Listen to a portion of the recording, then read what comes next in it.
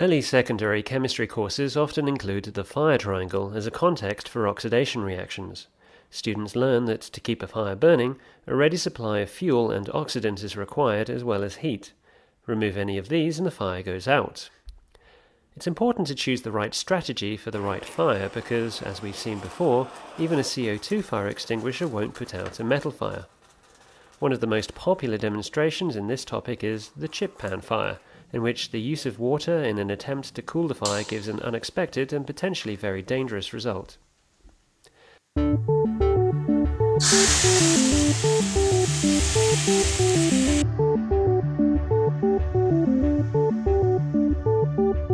You'll need to use a nickel, not a ceramic, crucible for this demonstration.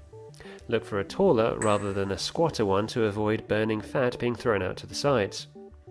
Ensure that there are no light fittings or objects hanging from the ceiling above in the location in which you're working. Cover the desk with heat-resistant mats and set up a Bunsen burner and pipe clay triangle. The nickel crucible should fit snugly in the pipe clay triangle, and the ends of the triangle's wires should be bent around the frame of the tripod to secure it in position, so that when the flame is later smothered, the crucible doesn't tip.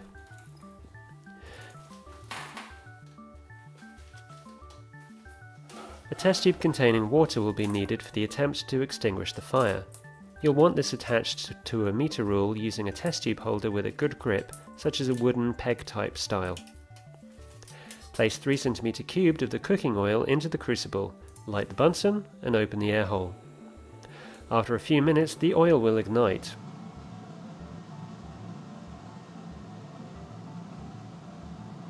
Turn off the Bunsen at the gas tap. At this point you can put on heat-resistant gloves and show that the fire can simply be extinguished by placing a piece of aluminium over the crucible to smother the flames. It can be interesting to show that if the oil has remained above the auto-ignition temperature, it will reignite if oxygen is reintroduced. To show the effect of adding water, the oil can be relit by lighting the Bunsen once more until the oil catches fire. Turn off the Bunsen at the gas tap again, and at arm's length, and using the full length of the meter rule, add the water from the test tube to the crucible. The fireball will be ejected and rise approximately 1 meter above the crucible.